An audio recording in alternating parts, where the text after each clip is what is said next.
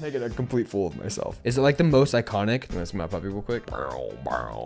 Bubby's ween. As soon as I started this channel and started to get more into modern day music, the things that are getting produced today, I have been saying that 2024 feels like the callback year.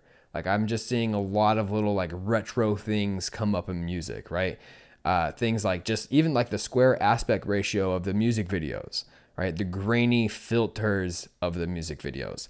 The disco coming back to pop with things like Ariana Grande and Sabrina Carpenter, right? Like there's the old school hip hop beats that J. Cole is making. It just feels like 2024 is a callback year. And one of the bands that first got me into playing guitar, probably my first 5 songs that I learned how to play on the guitar, was from Led Zeppelin. Love Led Zeppelin. Who could not love Led Zeppelin and recognize them as like this pioneer in the genre of rock? So today we're going to go Led Zeppelin, Black Dog, live at the Maddison Square Garden in 1973. Let's check it out. Hey, mama said the way you move don't make you slap, don't make you groove.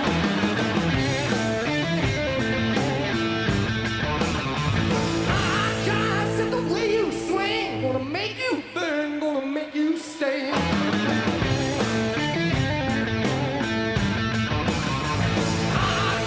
When you walk that way, So good. honey drip, I can't keep away.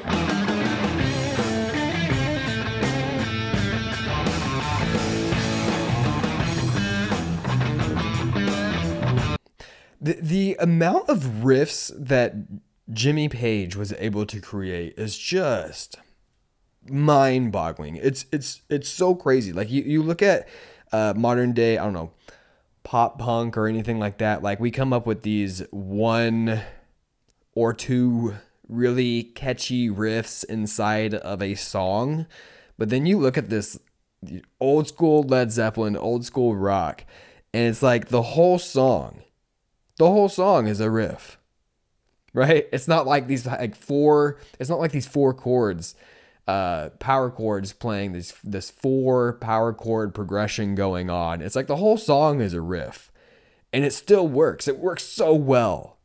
It works so well, and it's one of those things where it's like, can we still do this today? I know people are going to bring up like Greta Van Fleet and everything, but all right, let's keep going.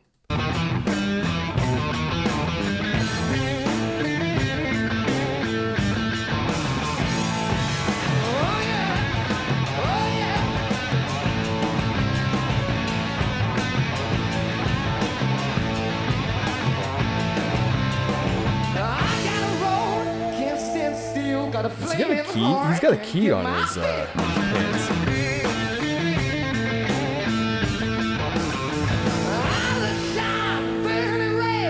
Dreams of you all through my hair.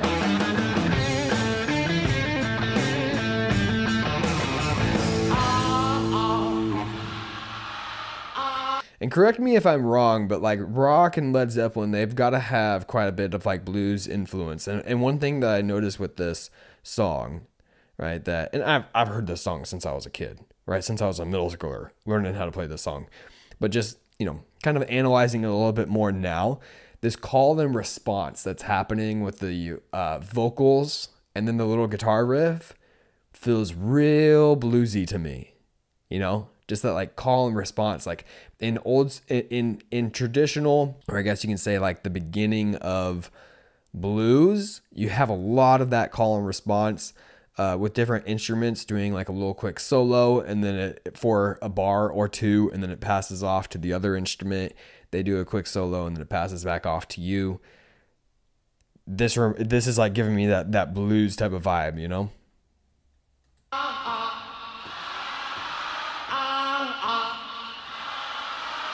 Oh, it would have been so cool to be there. It would have been so cool to be there.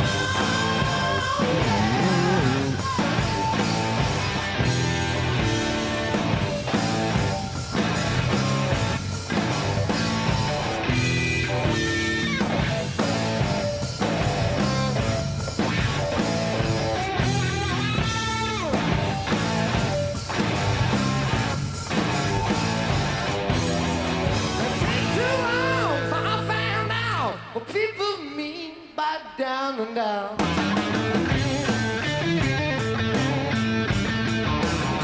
Spent my money, I took my cost. Do we think that this song is the most, is it like the best riff that Jimmy Page has ever came up with? Is it like the most iconic?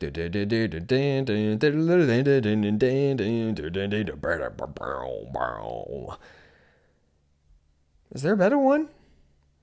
You know? Like there's the what is that song called? How am I forgetting it right now? But it goes there's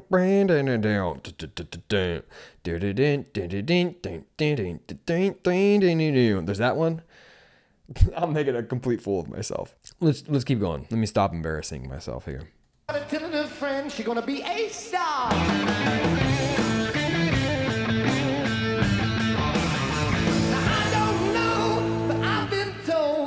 Big woman ain't got no soul.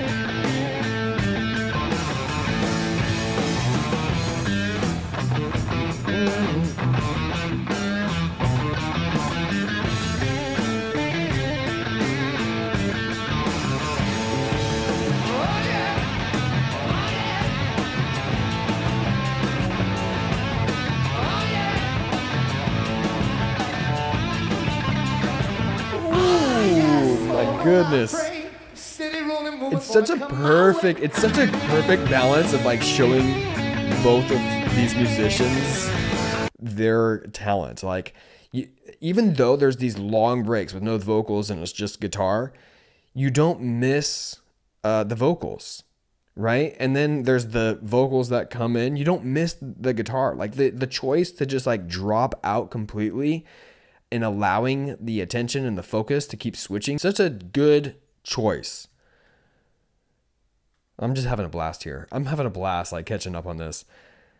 Girl, to hold my hand, won't tell me no lies, make me a happy man.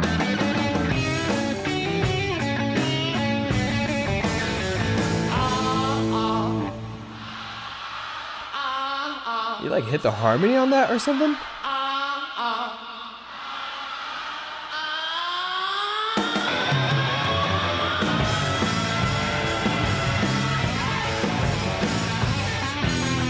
Oh man, this solo right here is just insane.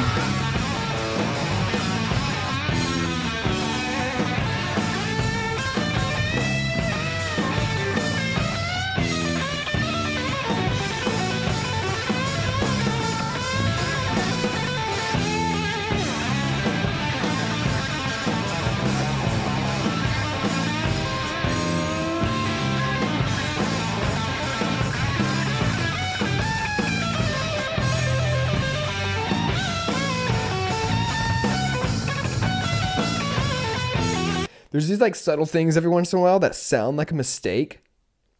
And maybe they're not. But even if they are, he gets right back on it so quickly and then makes it sound like it wasn't a mistake.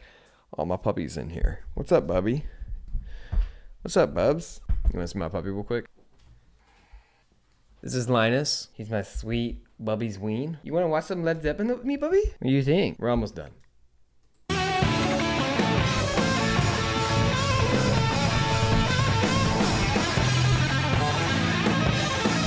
Insane. Insane.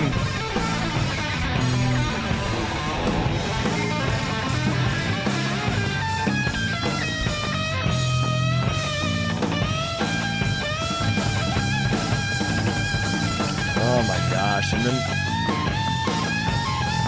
sometimes I forget because I'm not a drummer myself, you know, but he's a fantastic drummer. And I wonder if he's overrated. Or underrated. I can't imagine that he is. But he's just so good. He also just seems like every time I see a live video of him playing the drums, he always seems like he's doing a workout. But isn't that what doing drums is? Like I heard drums have like the best core strength, you know?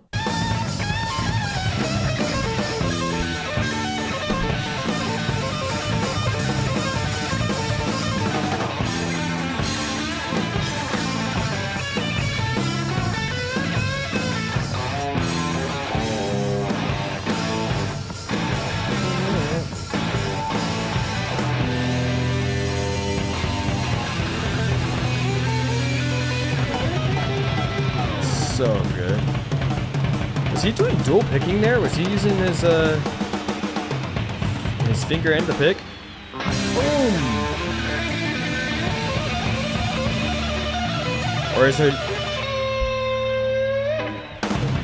Or is his fingers just so loose that they're like flicking around? You know? What do you think, bubbies? Led Zeppelin, incredible. Thanks for watching.